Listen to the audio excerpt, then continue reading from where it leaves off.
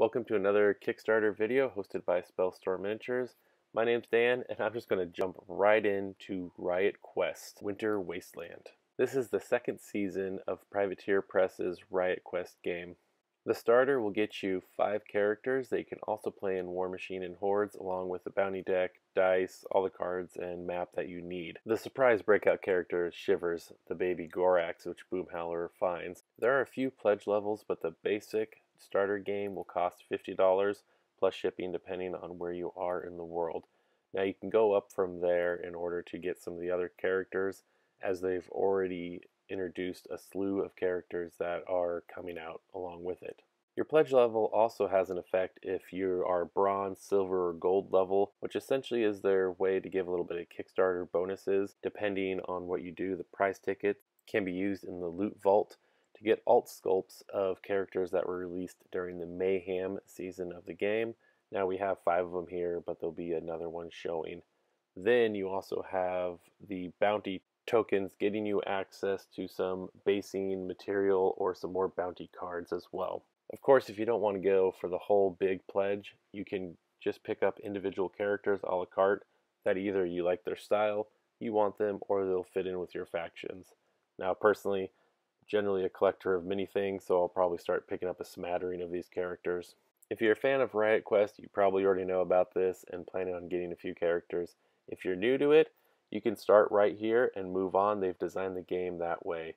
Now personally, Bumbles here, the bear, is going to be one of my new favorite characters, I think. Next we have the Book of Monstrous Might by Brian Berg. Now this one has some unusual tactics and playable races with new monsters. This book is compatible with the 5e rule set to help supplement and kind of give a new angle on some of the monsters rather than just kind of sitting around. They have some different tricks up their sleeves. If you're into the rule system, it's definitely worth a look. It ranges from about $25 to $99. Then we have Elixir dice, handcrafted sharp-edged liquid core RPG dice by Adam Hackett.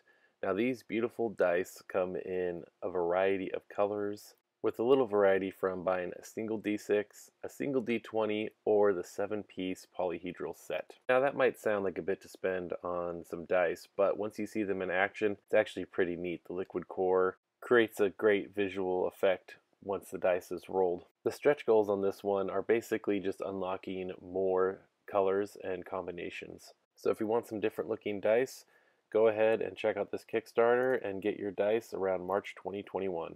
Last is Studio X Mobile Miniature Painting Studio by Mini Masterworks. This caught my eye for a few reasons. One, we're always kind of looking around for a station to take all of our paints and our gear, and this really fits a lot of those aspects between being able to hold your miniatures, your paint, your brushes in an innovative way, along with a lot of tools, and even a wet palette comes along with it. There's a lot of features and nuances to this that you got to check out the site for. Gives a good demonstration of how well those brushes hold in the holder and just how everything else works on it. Not to mention the stretch goals on this will start including a few extra items such as self-healing cutting boards to fit in those sides.